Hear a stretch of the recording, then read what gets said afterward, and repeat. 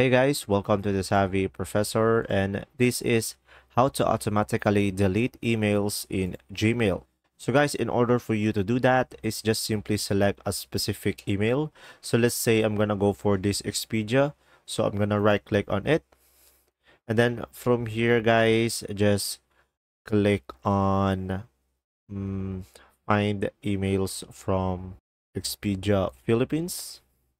And then from here guys, just simply click on show search options. And from here guys, just click on create filter.